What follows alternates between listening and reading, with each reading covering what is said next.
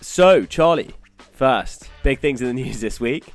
Harry from the Cabins, not much success with his horses, but sometimes that's the way that it goes, isn't it?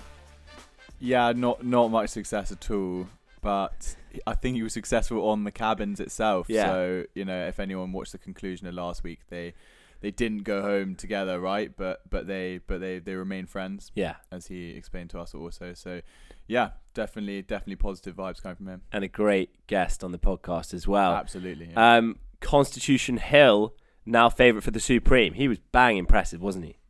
Yeah, absolutely. And he could probably be shorter still. I mean, he was being quoted down to 7-4, I think. Yeah, I think it's eased out to 15-8 now, hasn't it? Yeah. So, yeah. I mean, actually, this far in advance, probably not advisable. There's no more. As in, there won't be any more movement at that price, you wouldn't imagine. Yeah. So, probably don't back. But if you got on at those big prices like we mentioned, then well done you, and you've probably already been paid out because that horse will win. Boris Johnson, though, bit less impressive this week. To say the least, I suppose.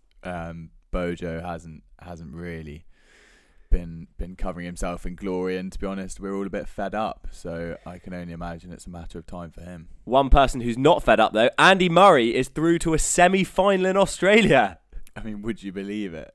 What, the guy? How old is he? How many hips does he have, or hip replacements? He's definitely got one metal one. Yeah, that's it.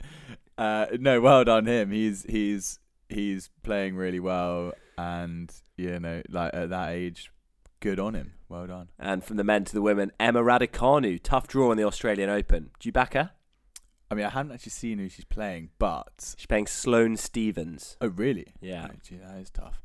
But no, she obviously had a disappointing return to 2022, but it's worth remembering that she obviously had been suffering from COVID, so she hadn't had much time to practice basically.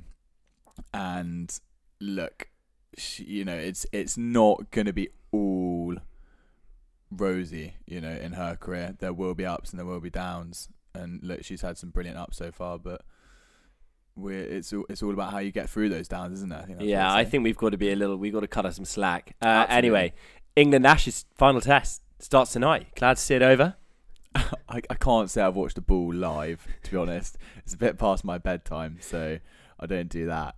But yeah, a bit of a trouncing for the English. Luckily, it wasn't a whitewash. Let's put it that way. Yeah, that's the one silver lining to what's been a pretty abysmal tour so far.